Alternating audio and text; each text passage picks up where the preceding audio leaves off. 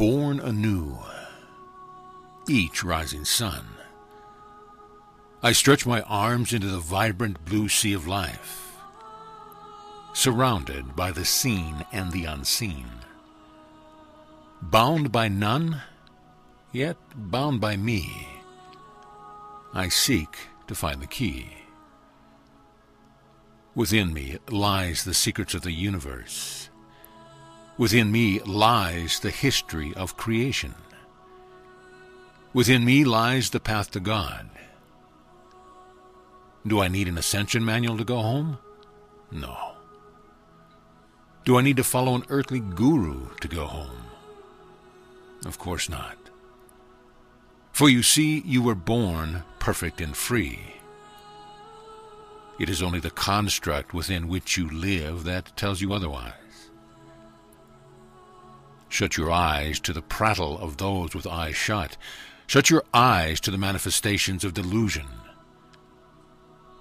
For it is your voice that God longs for. It is your presence that He awaits. And only you can make the decision to return to that which awaits you. You were born into love. You have been enveloped in love, and love will be your guide home. As you awake, look into the mirror and welcome the face of God. And as you prepare for slumber, place your hands on your heart and thank it for another blessed day. For you are truly blessed, you see. You are the true son or daughter of God. Made in His likeness, never changing, never judged, and always loved. In a world of chaos, you are the rock.